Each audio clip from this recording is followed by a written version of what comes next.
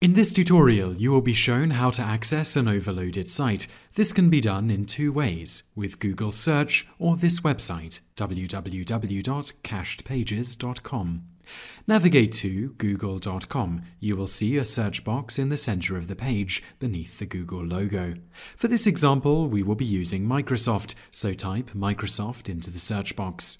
After the search runs, a list of websites will appear in the search results area, with Microsoft.com appearing at the top below any adverts. To the right of www.microsoft.com, you will see a green arrow. Click it. After clicking on the little green arrow, you will be presented with a drop-down box and two options called Cached or Similar. Click on Cached. Doing so will load the cached version of the Microsoft website that Google last saw. Alternatively, you can use a site dedicated to finding cached pages. To do this, you will first want to visit www.cachedpages.com. In the center of the page, beneath the logo, is a search box. Type www.microsoft.com into this search box and then click the Google Cache button.